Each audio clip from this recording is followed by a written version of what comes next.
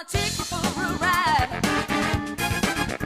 I wanna take you for a ride. What's up, guys? CJ here for Kung Fu Night.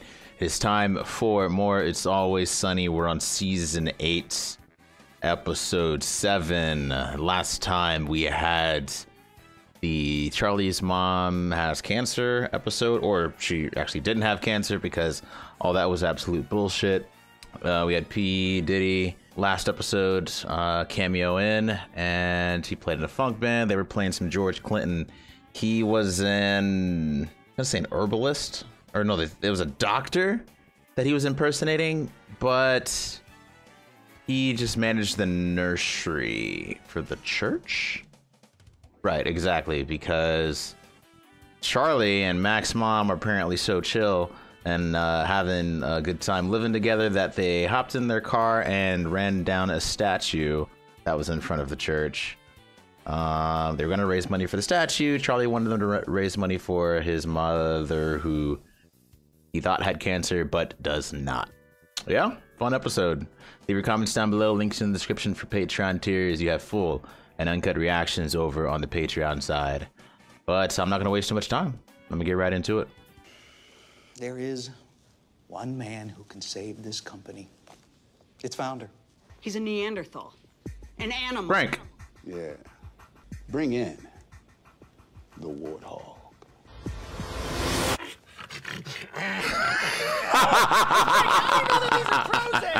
Get the phone! Hello? Is this the Warthog? I ain't heard that name in a long time. Oh, the face. It's like he's cross-eyed almost. Wow. Okay. So the Warthog is Frank's old nickname when he founded. I didn't catch the name of the company, but yeah, this man's probably an animal, man, when it comes to business. We'll see. We're gonna see it firsthand out here. 3, 2, 1. Oh, boom! 24 hours is up. The found wallet is ours. Let's pop this bad boy open and see what we've won, Mr.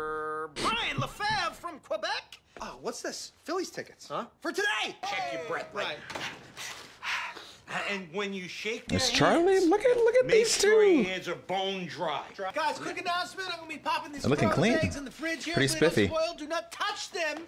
They're ours. Also, did they get the eggs? I think they were trying to eat the eggs that were outside of their window. It sounds like they got a hold of them. But yeah, look at these two. They're looking fresh right now. Charlie with the slick back hair. You know what? I need to get myself a pair of suspenders, bro, because I think suspenders are still fresh, man, to this day.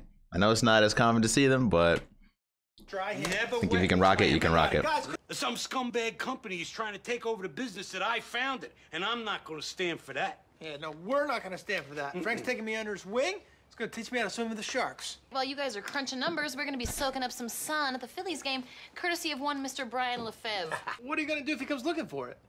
Tell him to suck a boner. Boom, I got your wallet. Boom, I got your credit card. also didn't acknowledge the fact that it took all of 24 hours for them just to divvy up this man's wallet. That's their grace period. Oh, fine dining and baseball food. And there's more. Oh, free batteries! They're taking the bat. Appreciate it. Guys, calm down. Look at all these coasters. Now listen to me. The fact that we're in a box leads me to believe that there are definitely going to be other people coming here today, and they're probably going to be friends with this Lefebvre guy. Ah, yeah. Exit strategy. We don't want to get caught. Excuse me. Is one of you Brian Lefebvre?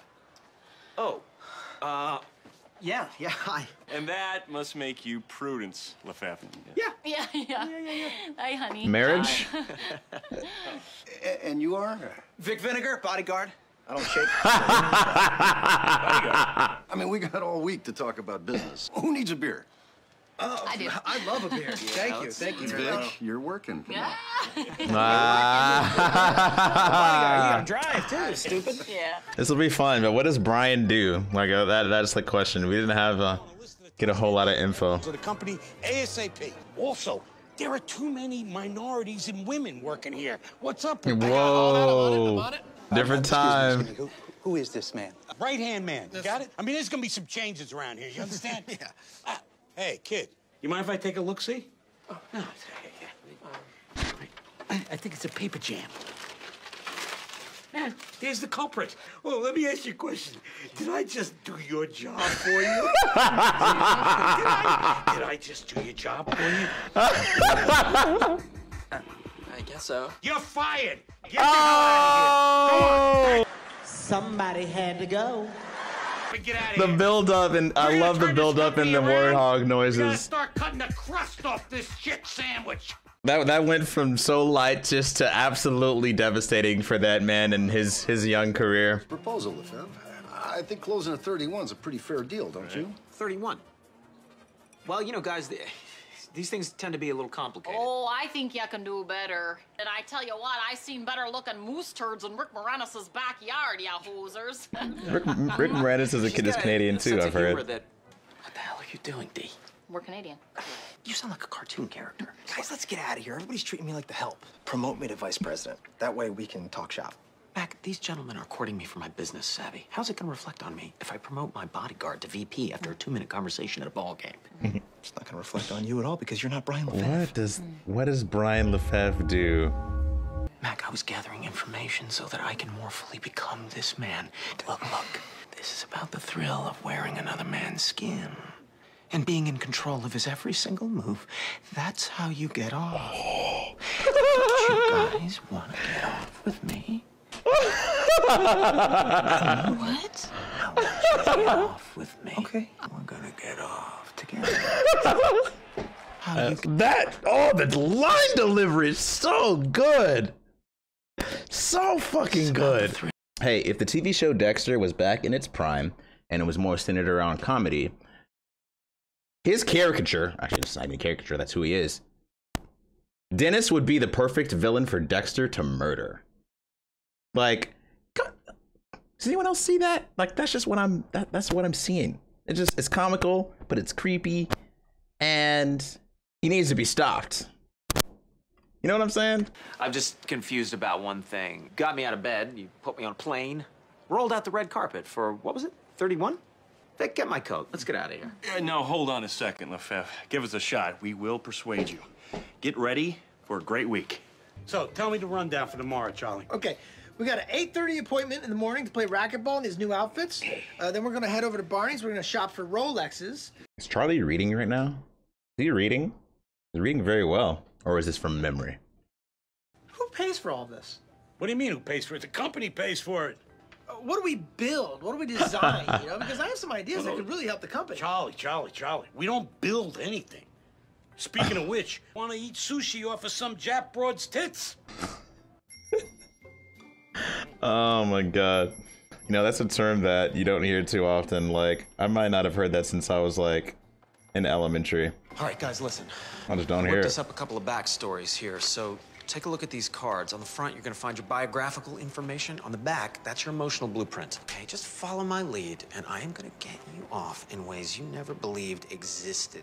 I'm in. Okay, Lefebvre, we have a surprise you are gonna love. We know exactly what you like. What is going Go down to the on? members' locker room, see for yourself. Oh shit. Oh, hey. You must be Mr. Lefebvre? Yeah, that's me. Surprise! I'm all yours. Oh no. I was told it'd just be one, but I can take both of you. I'm out of here. Wait, what? Dennis, are you gonna have sex with a tiny Asian boy? I'm going to see how far I can go. I quit. You quit? Yes. Well, guess what, pal? You can't quit because you're fired, Vic. You would think that with what we know between these two, like it would be Mac that would be the one that's, you know, interested, but I guess Mac doesn't know yet, and I'm not supposed to know. So only the ones to the clubs? Yeah, you're a caddy. Clubs. This is a golf.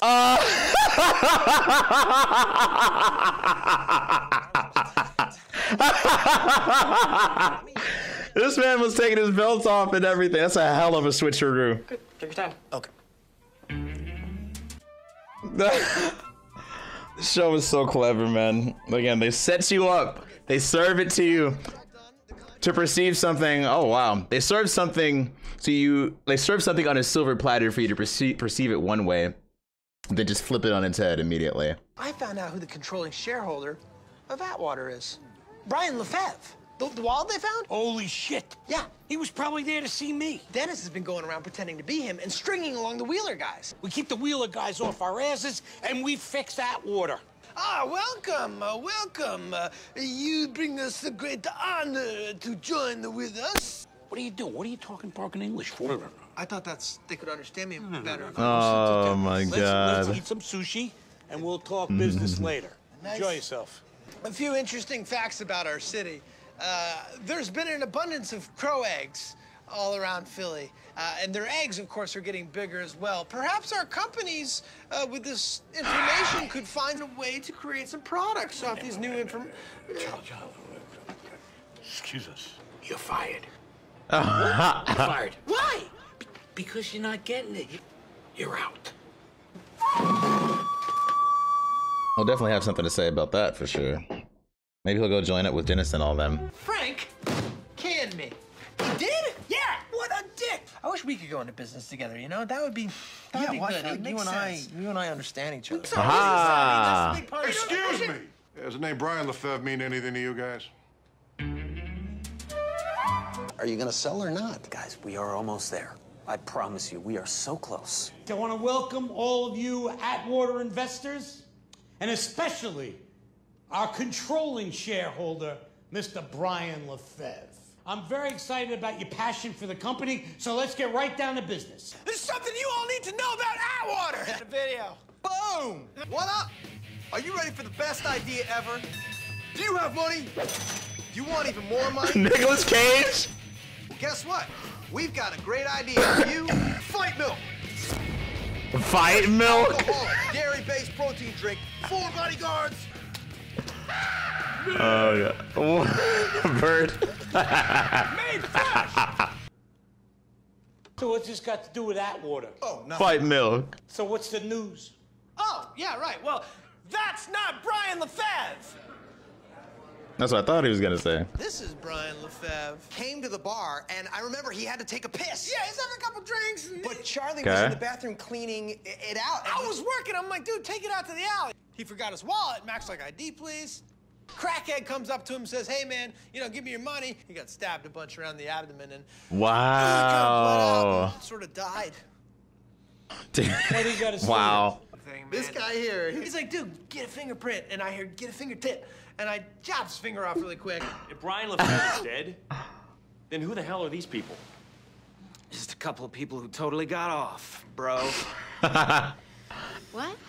Yeah, and then he showed the finger. That was the big The one. dead finger got you off. That was the climax, I am really. so confused. Oh my God. I don't. Yeah, I don't understand. It's mostly sexual. God damn you. Okay, you know what? I could have gotten some cash out of these, man. I could have gotten a free pair of shoes, but no, you said hang in there. I'll help you get off. All on my own to try and just get off all by I did myself without everything even that I helping could. anything. I don't understand why you couldn't get off. That's not my fault. Some women just don't know how. Oh my I don't know God. what the hell's going on over there, but I can tell you something. There's so much here. That there is something really palpable, wonderful going on over here. If I built this company with these hands, this is a Wait, excuse me. I was done? All right, that's it. It's over. You can all go. The company's gone. I stripped the company, sold it to the chinks, and they shut it down. You can all Fired go. everybody. Thank you and goodbye. I thought you loved the company. I do, but not more than money. And I just made a shitload of it. You get it? Yeah. Say, John. Speaking of which, tell me more about this crow team. Now that's a good name for it. So with all of the Dennis stuff, the best thing I can surmise is that we know he likes attention. We know he said it was mostly sexual. Said it was 2 things that got him off, and it was the video, and whenever everyone found out he was impersonating Brian Lefebvre.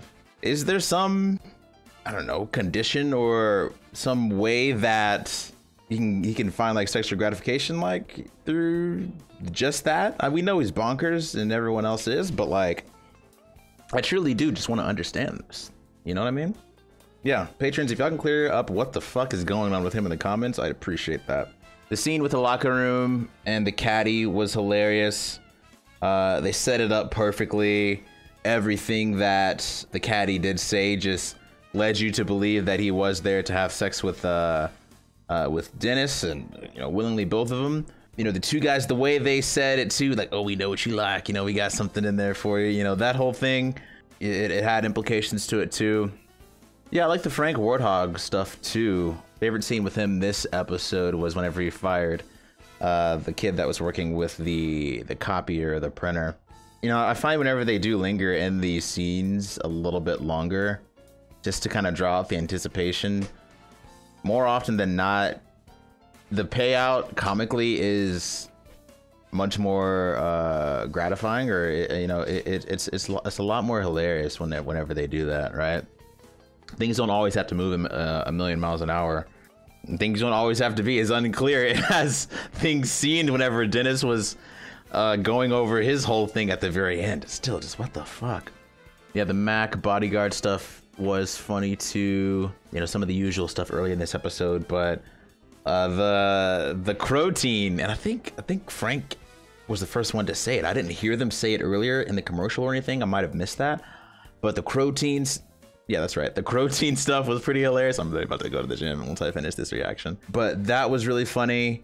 The Mac's mannerisms and Charlie's attempt to impersonate him or copy him was funny as well. I don't know, just that gesture where he kind of holds his hands out, and you know, I forgot what he said, but that gesture just seemed so fitting for, I guess, your gym bro type of dude, you know? And they just kept milking that the whole commercial.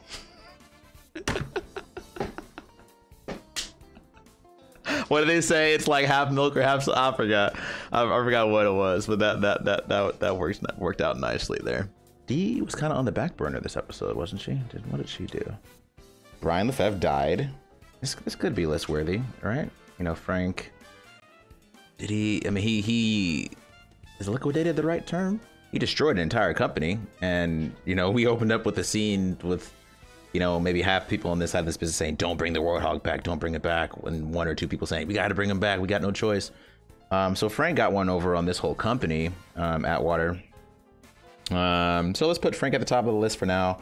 We do have everyone, pretty much everyone in the gang that stole. Yeah, they picked up They picked up Brian Lefebvre's wallet and immediately started spending her they impersonated him is what they did. I'm sure they used some credit cards on the side that just wasn't focused on. You know they did. Come on.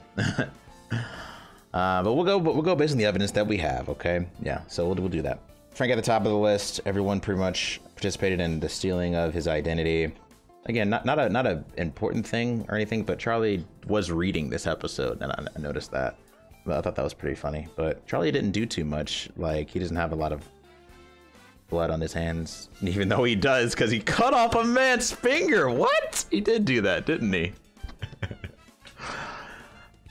Is that list worthy? The man was dead, right? We'll do Frank, Dennis, Dee, Mac, and Charlie. Maybe we'll throw Charlie up there a little higher. I don't know. Yeah, it was kind of weird to cut off the dude's finger. So that's my list. Let me know if you have a different list in the comments. Hope you enjoyed this reaction. Other comments, feel free to leave them below. Links in the description for Patreon tiers. Full uncut reactions available over there. I'll catch you guys next time. All right. Peace.